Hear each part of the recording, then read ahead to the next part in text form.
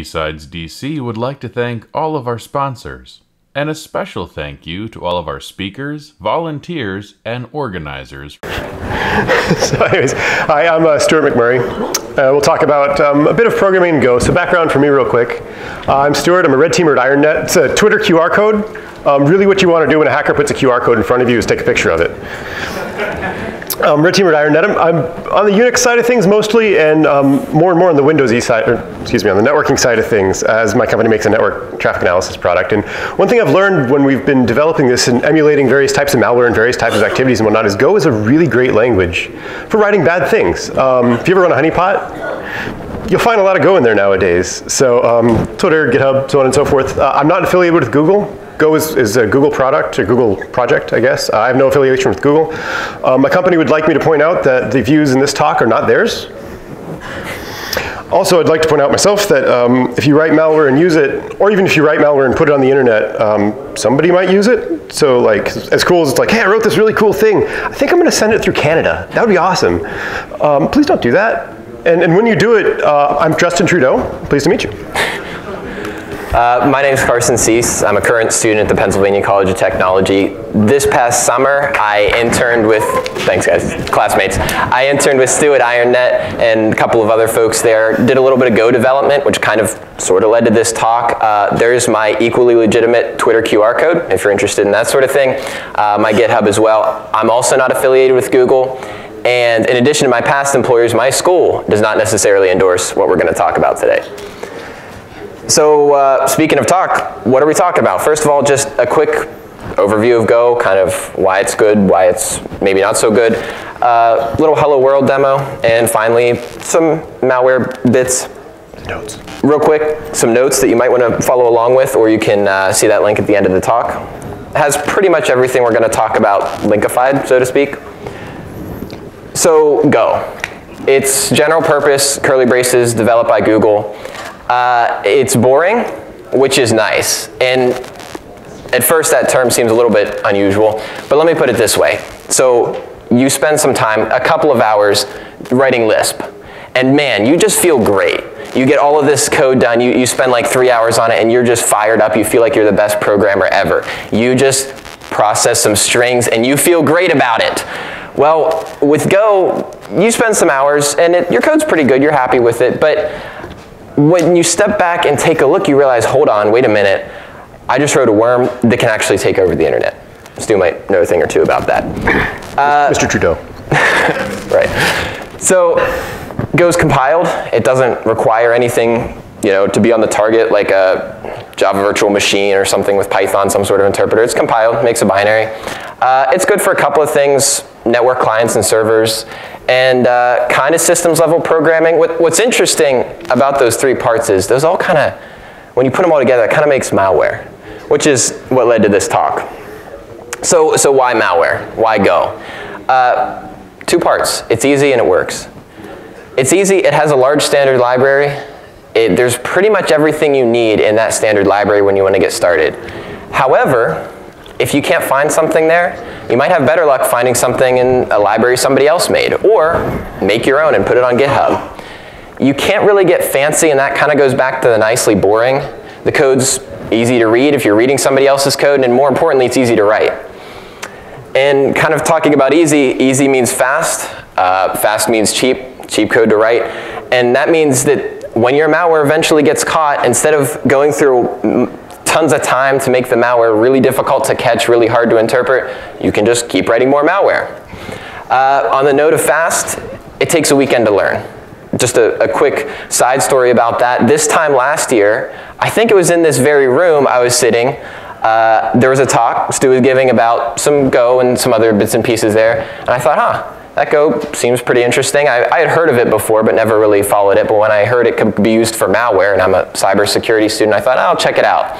Went back to school, took a weekend, learned Go. And then the following summer, I was writing some Go for IronNet. So that's the easy bits, and it works. And when it works nearly everywhere.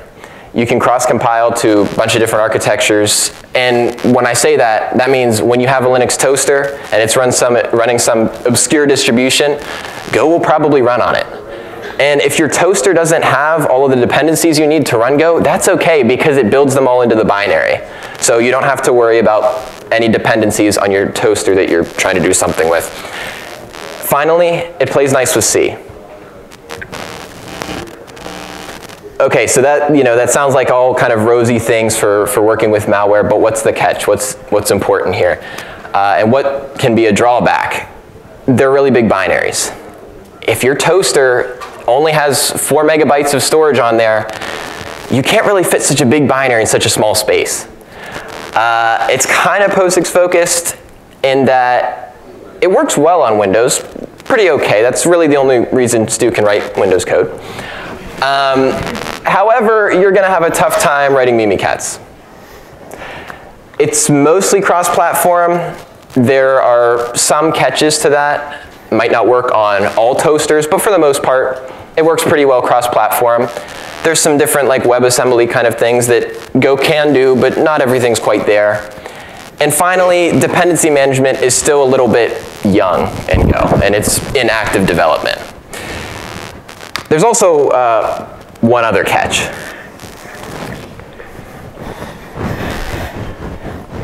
All right, so we kind of know what the catches are, what's nice, what's not so nice. So what do you need to get started? First of all, you're obviously going to need the Go compiler. It's not terribly big or complicated. Download it from their website, extract it, set a couple of environment variables, and you're pretty much good to go. And if you're not so interested in downloading a big binary compiler to actually work with it, you just want to kind of play around, Go has a great website, play.golang.org, where you can run a little bit of everything, not quite everything. And it's a good way to just kind of learn Go, experiment. Go's nice because it doesn't require any crazy IDE or anything complicated to use. You just need a text editor. You could use Ed if you're into that sort of thing.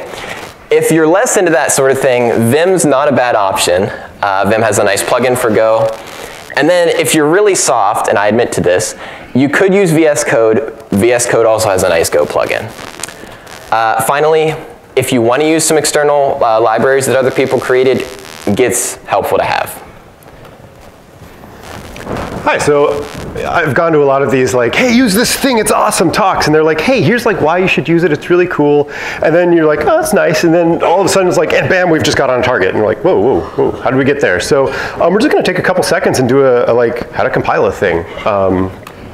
It's real simple. You write your code in Vim, which is okay nowadays. We don't shame people for this anymore. You write your code, in whatever text editor you'd like.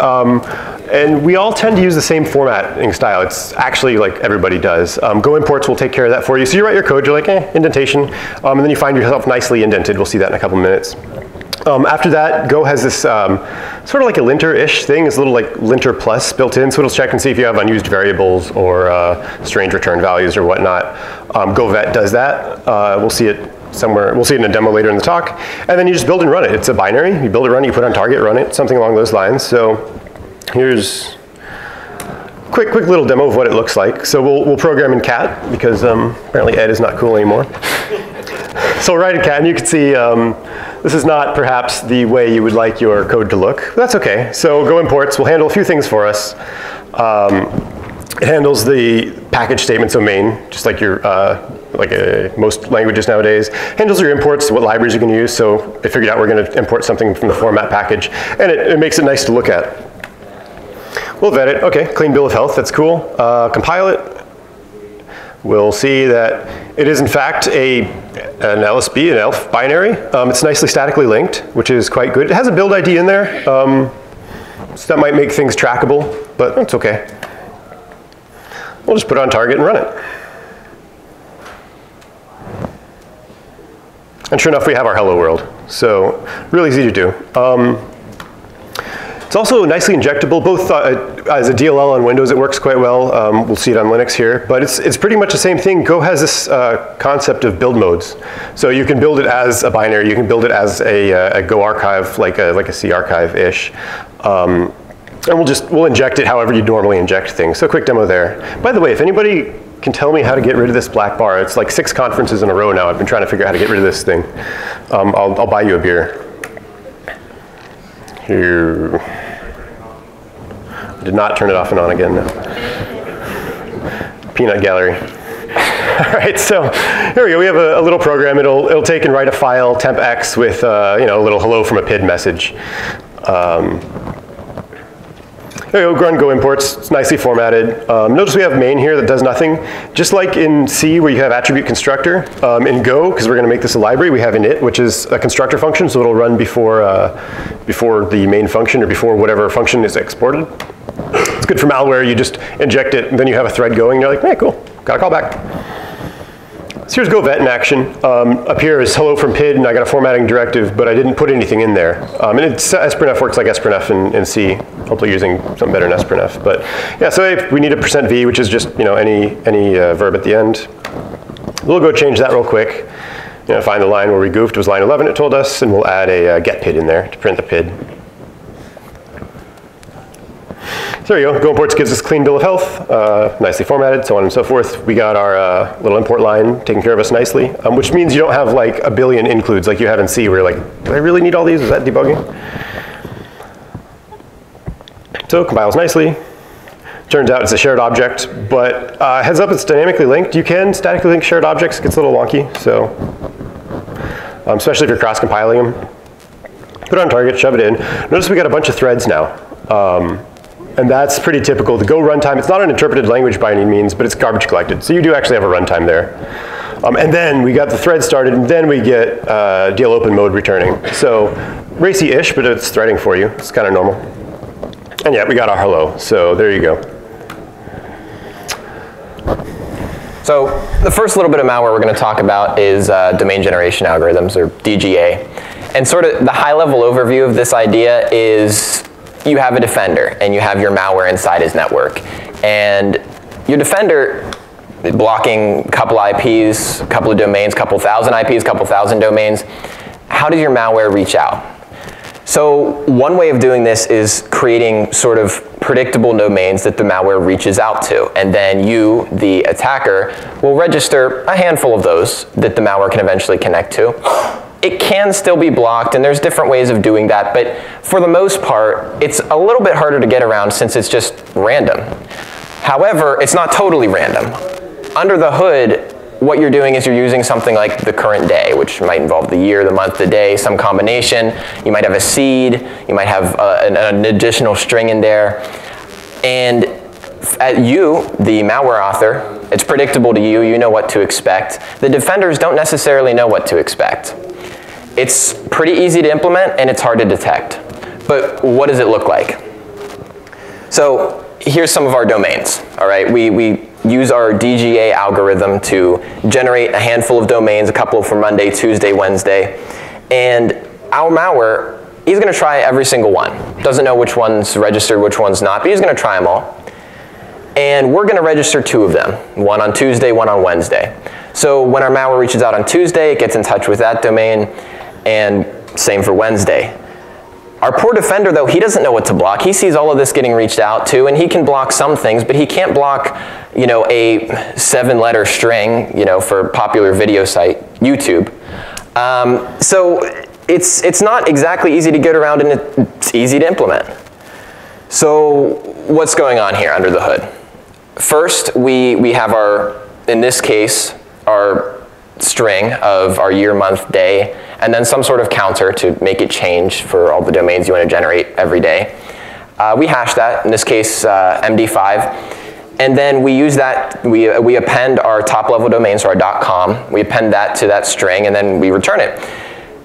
I actually wrote a DGA library in Go, both sort of for the purpose of this talk to show how easy Go is, and also to kind of put this together and say, hey, look, we can get a time, we can create a new domain generator using the year, month, the day, we give it our top level domain, and then we just call generator.next every time we want a new domain. And we can use this on the malware side that's implanted somewhere, and then we can use this on the other end to create a whole list of domains and pick the ones we want to register.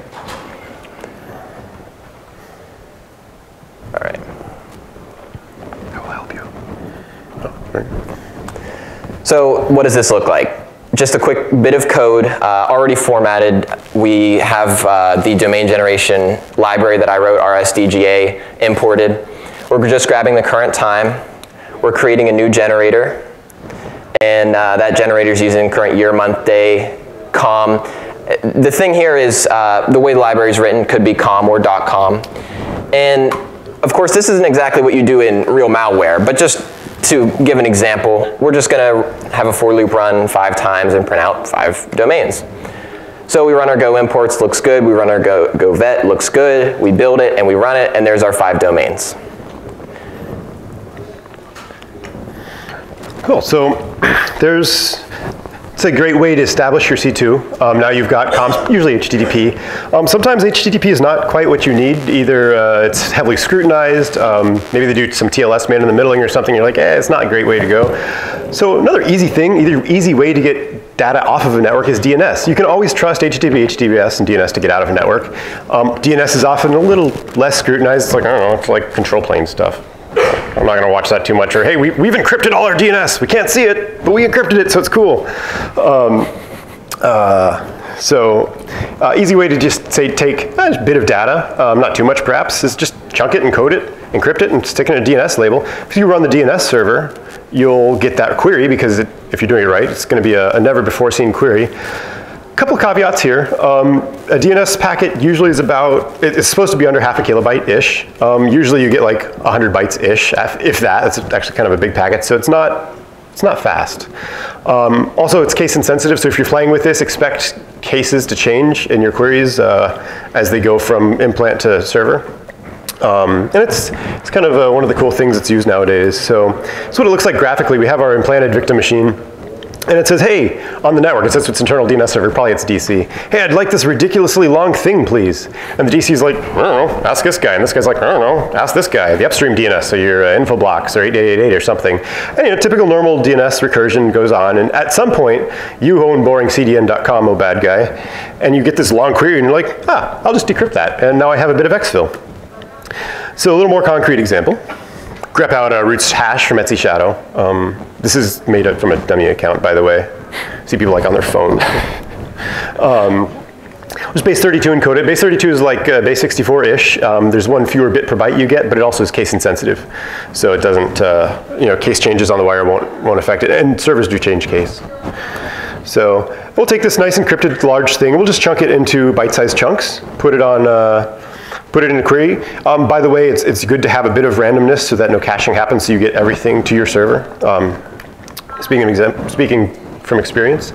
And then we'll exfil it. So this example, we'll just say we've done some host survey, we've run a netstat, and we've enumerated the drives, and we've looked at the process listing and whatever else, chunk that, stick that in some variables, just a blob of bytes. We'll trunk the bytes. And these typically are not just a function call, but we'll chunk it into some bits, and then each chunk will exfil it. So we'll take, make sure the chunk is, thank you, Google, that was helpful. Make sure our chunk is small enough, and we'll just, damn it, we'll just call just look it up as an IP address, like you'd look up any other IP address, except we'll hex encode it, stick it on our domain, example.com, boringcdn, whatever, just register it and point your name, server records, and probably we'll do some sort of encryption with it. Encryption's nice, by the way, it adds entropy, so won't get cached. It actually doesn't make that great a demo, so I didn't record one, so apologies. However, that said, Go Playground, not really a demo. This link you can see in the notes that'll be linked at the end, but also in the slide deck. Not a great demo, but it does kind of show what's going on here as far as, hey, you can hit play on Go Playground and you can see here's your input and here's the output and then here's how it decodes it. So just something worth mentioning. Yeah, it's also a nice library Carson's put together to do exfil over Go and take care of some of the boring bits. Next thing, talk about that Go makes particularly easy is domain fronting. Domain fronting was kind of a hot topic a few months ago, maybe a year or so ago. And really under the hood is it's just you have your TLS connection that says, hey server, I want to make a connection to this thing. And it's just like an encrypted tunnel, basically. And then you have the HTTP under the hood, and HTTPS is just HTTP wrapped in TLS. That's all it really is. And HTTP already has this like, hey, I want to talk to this thing. So you have two sets of, hey, I want this. And normally they're the same. And sometimes they're not. And if they're not on the wire, all you can see, unless you do TLS man in the middling, on the wire, all you see is the outside the TLS SNI, the server name indication. So hey, I want to talk to YouTube. And then it hits whatever provider, and the provider's like, oh, I have this HTTP request. I know how to route this. Awesome. And they don't really always check. The major providers, Google, I think Amazon now, they've made this hard or impossible. But some of the smaller ones, it works pretty good. And it's really quite hard to find on the wire, unless you're doing some really cool endpoint stuff, which works. It's pretty easy to implement. If TLS man in the middle happens, oftentimes those two streams are not reassembled. There's no correlation between the TLS and the plain text. And it's pretty much every tool nowadays supports it because it's just simple. This is what it looks like graphically. You got some implanted victim box, and he says, hey, I'm going to make this. Thanks. Go away. There's your pointer. It's going to work. We see now. I can't see that. He's going to say, hey, I'm going to make this TLS request to kittens.boringcdn.xyz. It's normal. Under the hood, he's going to be, hey, I want bad guy, the bad guy.boringcdn.xyz. And the firewall's like, yeah, cool, kittens are nice, I like kittens. I was told to watch out for this bad guy thing, but yeah, it's not there. I can only see the TLS. And the web server that serves all of the CDN, and CDNs do this pretty well. It's like, yeah, sure, here's the cert going this way for kittens, and I'll route it to bad guy going this way. So we have our nice C2 that uses whatever we've set up on the back end. But on the wire, it's just kind of cool. There's a couple ways you can do it in Go. So one way is like this. You make your nice HTTP client struct, and you make your HTTP client, and you just say, hey, for anything when we connect TLS, make the SNI something benign looking. And then, when we do our GET request, get something sneaky, but on the wire, because you set the TLS config, it'll do that. And you get your response and do whatever you do with your response. Thank you. That's cool. We'll just print it out. You can totally pipe it to a shell or whatever. Another way to do it is like this. Quick detour, one of the cool things about Go is you can change variables at compile time. So it's really good for like an implant ID or like, I know there's this particular thing in this box, so just declare them globally. So the SNI will keep as this benign domain fronting demo thing, .ga, and we'll play with the host header in a bit. There you go. So we'll just, the other way to do it, you roll a request, just like you say, hey, I would like to make this HTTP request, but you set the host here. And you set the host to something that is not the SNI. So in this case, by default, it'll be dfdemo.ga. And then, just make an HTTP response. And this is as easy as it is, actually. And we'll just, in this case, we'll print it as standard out. We could totally have piped it to a shell when we run it. So running it looks like this. Clean bill of health, good. And sure, our SNI is dfdemo.ga, our host header is dfdemo.ga, and it was not found because can we go back? Damn it. The request for tasking, hey, the domain fronting demo is not going to give us any sort of tasking. If, however, we set that host header at compile time to something like a badmoose.ga, something that is going to give us tasking, compile it, run it, there we go. It's like, oh, hey, that's kind of cool. And you totally could just pipe this to a shell. Linux Lady did something like that. It's just like curl pipe to sh and cron, and it actually works pretty good. So that is domain fronting in Go. It's really quite easy. It fits in a tweet, I found out, and good luck catching it. So unless you do TLS decrypt, TLS man in the middle, and it works okay sometimes. Last thing we'll talk about, propagation via SSH. So an SSH worm. These have been around since Mr. Morris got himself in trouble, or I was telling it or something, but these have been around quite a long time. It's the same SSH we use all the time. It's the same, even Windows is getting SSH nowadays-ish, kind of. Really what they did was they just took Linux and put it on Windows, like, hey, we have SSH now. So what this one will do is it'll just try a set username and password everywhere. And then, I always get, yeah, but in our environment, you can't do that because everything has a unique password. And you're like, you sure about that, buddy? So just out of curiosity, how many of us have seen somewhere maybe cred reuse like crazy? There's like a lot of people who are like, kind of. What's your company name? Also, password auth is pretty common. It's actually watching a honeypot once. It was like, man, everything is trying passwords. They're not trying any other authentication mechanism that SSH supports. So here's what we'll do.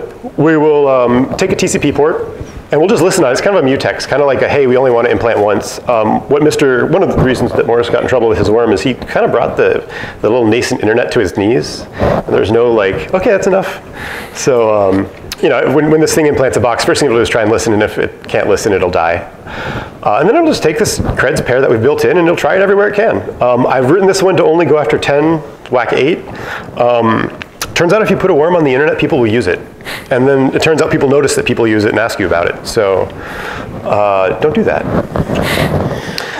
So yeah, and if it all succeeds, it'll take, it's Linux specific. So Carson mentioned like, hey, sometimes it's not totally cross-platform. We'll go even worse, and we'll just read from proxlf.exe, which does not exist, not on Linux, but that's okay. We'll copy the worm, we'll start it to the next box, we'll just drop a binary, and then we'll iterate.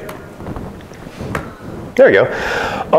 So you can make nice command line arguments, and if your software is meant to be used by users, it is a nice thing to use the flag package to build command line arguments. The other way to do that is just to have this massive var block at the top and say, hey, this is the config, and do compile time config if you want to change it. So, you know, simple things: set the creds, the first octet of all the hosts we're going to go after, so on and so forth. Set the binary names. Interesting little thing that we won't see in this demo, or won't see in the slides. I don't have a demo for this one, but I was like, hey, cool. So I have this like network of 100 VMs set up, which is really good for your processor's heat, by the way. I have 100 VMs set up, and I was like, I wonder if it's done. It's like, oh yeah, I should have it like talk to me. So it'll just make a query to kittens.com. I could not find a good way to record a demo other than like watching DNS queries come back and they're all for kittens. Okay, that's kind of boring. So we'll just look at chunks of the code. If you would like, it's on Git. It's I think a GitHub gist, I put it in there. So the mutex, the preventing multiple executions. Listening in C is great. You ask for a socket, then you bind to an address, then you call listen, then you call accept, then you maybe do a bunch of like, ioctls and all sorts of great stuff here. Listening on Go is sort of a one-liner. And this is like a Go one-liner. Go is a very vertically long language, but it's a Go-ish one-liner-ish. But anyways, if it fails, then we're like, oh, probably couldn't listen on that, and life goes on. Making an SSH connection is you just make a config and you tell it to connect. It's almost like command line SSH, except in code. So you just give it a username, you like a list of authentication methods. It actually lets you validate the host keys, which is really nice. Some sort of connect timeout, and it's thanks. Yeah, we should have gone with the PDF. Yeah, we totally should have. When we were giving the talk, we were like, hey, PDF or Google Slides? Whoops. So yeah, and that, by the way, if you replace ssh.dial with net.dial, that's how you make a TCP connection. So it's, Go is a pretty regular, like, boring language. And we'll propagate. So we'll take, you have your SSH connection, we'll call it C. Thank you. SSH is a multiplexing protocol. Like SSH really, if you boil it down to it, it's just a tunneling protocol, and it makes like channels inside of it. So we'll make a channel, a session channel, and we'll connect standard into that channel to the worm. We'll have read the worm in from proxlf.exe. And then we'll just say, hey, in this session, run this really massive command, and we'll that payload bin from like 3 slides before, where it's like, yeah, we'll call it cron d, because I mean nobody's going to kill cron d, right? So we'll write to cron d in temp, because cron d always runs out of temp. You'd be surprised, like actually this works. Like, oh, hey, don't read ahead. Sneaky. Yeah, totally should have used a PDF. And going back to the whole easy thing, that combined output thing, you place session with like os.binsh or something, or os.command.binsh, I forget what it is. That's how you run a command. So it's, you know, the theme and variation is kind of it. It's really not the most exciting language to write, but then you do awesome things with it. So that's in a nutshell some cool things you can do with Go. If you stitch them together, you have like some pretty cool malware there. There's all sorts of stuff. There's a lot of frameworks out there that use Go under the hood. Few things I found from experience. It's much easier to write if you have some sort of editor plugin. It doesn't particularly matter what editor you use, because you're going to format it the same anyways. If you're using Vim, there's Vim Go. If you're using VS Code, some people use VS Code. Microsoft has a library out there, or a plugin out there. Carson mentioned both the tour and the playground before. The tour is really nice. It's like when people are like, man, how do you program? I'm like, here, take this tour. And like 2 days later, they're programming. We don't have a REPL in Go. It's a compiled language. It compiles really fast. Like I've not seen anything take more than a couple minutes, but the playground is pretty close to that. And actually a lot of the plugins, at least on good editors, we'll just send things to the playground if you ask. So a couple more things. Trim path, when you pass it to the Go environment, or when you pass it to the Go compiler, will trim the path of files out up to some namespacey thing. So if you just have something sitting in your home directory, a single file, and build it, you won't put your home directory in it. My boss at one point, old job, was like, kind of giggling. I was like, okay, you're a grown man, why are you giggling? And he's like, hey, this is your malware, isn't it? He's like, yeah. It's like, well, I stringsed it and I found your name. I'm like, yeah. He's like, there's an incident spun up because of this. Apparently, if you leave things for months on a domain controller, people notice. But they don't know to like strings it and find my name. Good stuff. And then last thing, if you use cgo enabled equals 0, it's an environment variable you can pass to the compiler. Dynamic linking won't happen. Every so often, the static thing is, it's like, hey, in this one environment, we're going to use this box's DNS or something. So usually if you're writing malware, you want to do that as little as possible. So that's the bulk of the talk. We're going to open it up for questions. Before we do, from giving this talk in smaller and larger and so on environments, I've learned a couple things that are better for Twitter or meeting us in the hall or IRC or something along the lines. So asking how to, just like, hey, how do you get started, the tour? That answers that. And then invariably somebody's like, hey, I tried Go and I hated it because I had a bug, question mark. So. Whenever you talk about Go, also if you use OpenBSD and you ever get to talk about that, you'll get this too. Somebody always says something to the tune of, hey, my thing uses this language or design choice or editor, except maybe VS Code, or paradigm, or this is the best Power Ranger. Question mark. So yes, I agree. I'm happy to talk with you in the hall. So I'd like to open it up to questions. There's QR codes, there's those notes again. And then if you really don't like QR codes from a pair of hackers, there's our Twitter usernames. I think it's the first time I've ever put this slide up that somebody is like taking a picture of me. So, yes? I think I kind of missed what you say with the Go enable to 0. If Go is statically applied by default, then this is dynamic. So the question is, if Go is statically built by default, built static binaries by default, why would you think about this? And the answer is, it's almost always statically built by default. But the one I remember is on Linux. If you're building on a Linux box and deploying to a Linux box, I think, if I recall correctly, it'll call get host by name or get address info, I think, and not just make a UDP socket and roll its own packets. Roll its own UDP, a few things like that here and there. And that might be cool, and maybe you don't want that. So I find it's a little easier, then I don't have to worry. Because libc, or glibc likes to change get address info, like subtly. Any other questions? Yes? How much is antivirus onto Go? So I'd say most of the time when we go to a client site, my company does network stuff, right? So mostly we're worried about what network defenses are going to catch us. And we tell them, hey dudes, like, feel free to disable your AV or whatever. And they kind of like snicker at us, like, yeah, okay, buddy, we're going to disable AV with some random stuff on our computer. And then we should just put our stuff in GitHub. Then we pull it down from GitHub, and it works. And we're like, hey, by the way, this is malware. And, oh, no, that's not malware, because you wrote it. And it's like, we got a shell. So that's my experience. If I forgot to repeat the question, I'm sorry. The question was, how much does AV catch this kind of stuff? And generally, if you roll your own, whatever language, if you roll in your own, nobody's going to notice. So. Does using Go present any real challenge to reversers? So I've asked a couple, and the question was, does using Go present any real challenge to reversers? And I'm not one, so I can't really speak hugely definitively on that. Like Carson was like, yeah, and then they catch your stuff, just write more. I'm on the just write more side of it. But I've asked that to a couple dudes, and I've got a couple different answers. One guy was like, oh man, I hate it when I get Go because it's such a weird format and all the strings are funny. Then another dude was like, dude, I love Go. They have debugging information everywhere. So, I don't know. Any other questions? Yes? Have you ever seen sophisticated malware in Go? No. Question was, have I ever seen sophisticated malware in Go? And the answer is, I've not. There's some open source frameworks that are pretty slick out there. The malware that, again, not being on the defensive reversey side of it, I don't see a lot of malware, but there's no reason you wouldn't catch it. But if it's actually really sophisticated, probably not getting caught. So There's no reason you couldn't write it, for sure. The things that I've just fiddling around with honeypots are, I mean, not great, but you know, haven't reversed them. So, sorry, red teamer in the back there.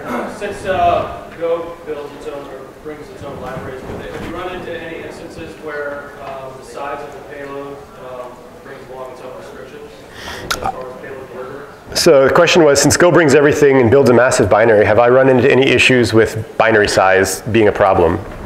Paraphrase. Yeah, I've not been in that situation, no. I've not yet found a toaster to implant. But back when I was fiddling with routers, Soho routers, it would have been a problem if I were putting Go things on there. Some of them really only have a couple meg of memory to fiddle with. And memory and RAM disk-ish, yes? How large are your typical binaries? Like 500 or? Like 4 or 5 meg, 6 meg. If you put a lot of cool stuff in there, 7, 8, 10 meg. If like the worm, if you're building another binary into your binary, they get, you know, 6 meg plus 6 meg, and yeah, so they actually get kind of sizable. So, but nowadays, I mean, it's not that usually big an issue. Yeah. So, any other questions? All right. Well, thank you for coming to our talk. Hopefully, it's useful for you. So,